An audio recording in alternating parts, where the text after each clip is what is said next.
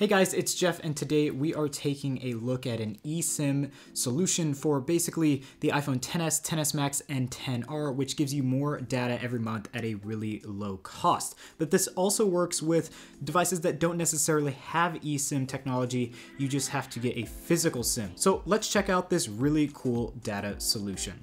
Okay, so obviously this app is called GigSky. I'll have a link down below so you can go and check them out. Basically, they offer data for purchase, and that data can be used through the eSIM technology. As I said before, you can also get a physical SIM through them and use that as well for users who don't necessarily have eSIM.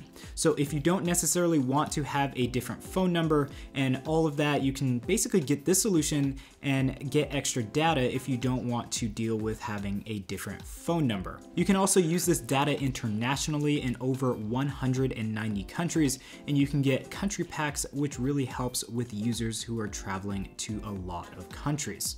So let's go ahead and open the app here, and basically you can see here that we have several different plans here, and I'm going to basically look at the countries that we have here. So the countries that I will be purchasing for is basically North America. So we have the United States and other countries located within North America. So if I were to take a trip, let's say to Canada or Mexico, I could definitely still use this data in those locations. So I'm going to go ahead and just get an extra 2 gigabytes of data that will cost $30 US.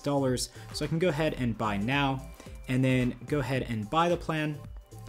And as the plan is bought, we can then apply it through an eSIM.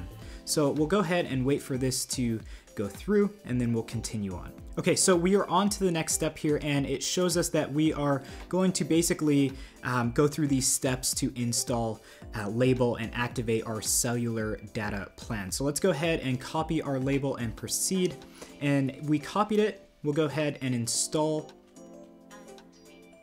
And as we go through the installation process, you saw there that we have to add our cellular plan and then name it. So label for my phone number there will be primary, and then secondary, we'll go ahead and type in our custom label.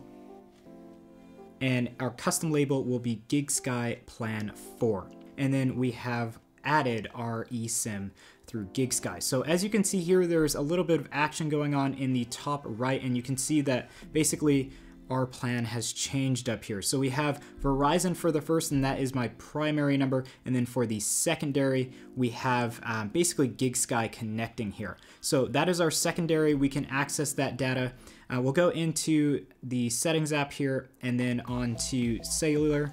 And then from here, you can see that we have 2 cell plans here listed. So secondary is currently on, and we can go ahead and use GigSky for Wi-Fi calling, calls on other devices, and everything like that.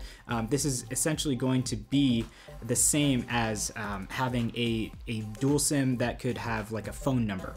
But anyways, we are going to go ahead and test this connection. So we have GigSky here. I'm going to go ahead and turn off this line that I have here, my Verizon line. So as you can see here, we do have GigSky as our main plan here. I've turned Verizon completely off. We are basically going to go ahead and do a speed test, but before we do that, let's ensure that we turn off Wi-Fi. So we'll go ahead, turn off Wi-Fi. As you can see, we are fully on LTE, fully on data, and we have a pretty healthy connection here. So we'll go over to the speed test app and then go ahead and do our speed test and see what results we are getting specifically for GigSky. So let's go ahead and run the test. As you can see here, the test is running. We're getting some pretty decent results, I'd say, with data, and they are definitely increasing. I think 50 megabytes per second is definitely a really good score. So we'll let the test complete here, but so far we're off to a pretty good test here. This would definitely be good for media consumption through YouTube or any other media.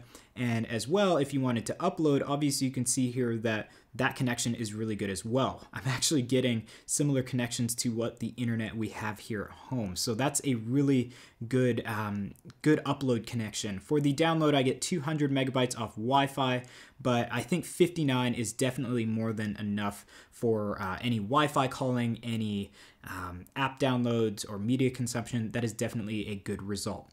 So guys, that was GigSky. Again, I'll have a link down below where you can go and check out GigSky and maybe purchase data of your own. If you have any questions about this app, definitely let me know in the comment section down below.